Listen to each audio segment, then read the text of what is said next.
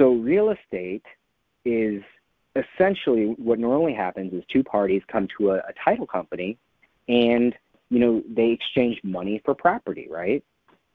So cryptocurrency is the exact same thing, right? They're exchanging this money in the form of, like, let's pretend we're using Bitcoin. They're exchanging that Bitcoin for the property. Now, the problem is it's very scary because you need title companies who are able to accept and exchange the cryptocurrency like it was cash. Makes sense? It's essentially, think about a title company trying to accept a Visa card for cash.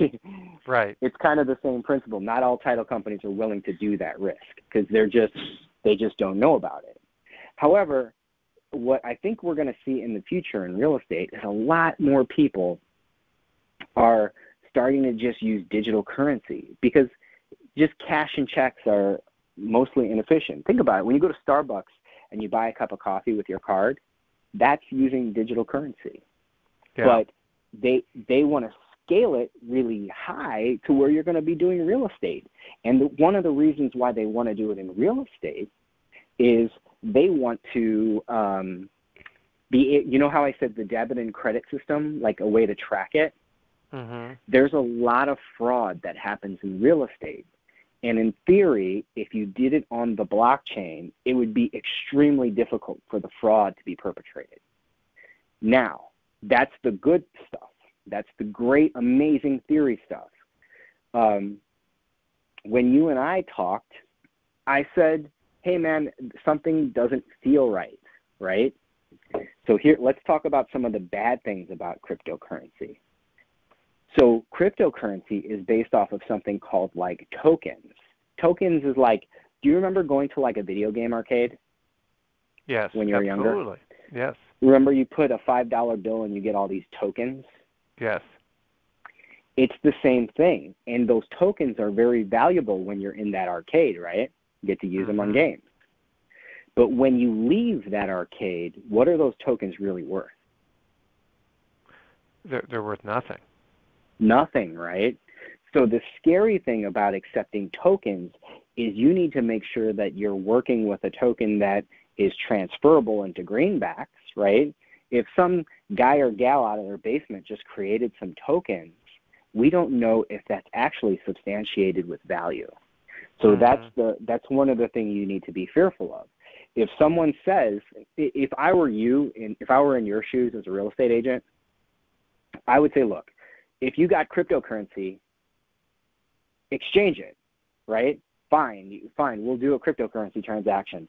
30 seconds before you do your wire, go on your Coinbase platform, go to your wallet, and trade now don't do it 30 seconds before because there's like time for wires and all that stuff.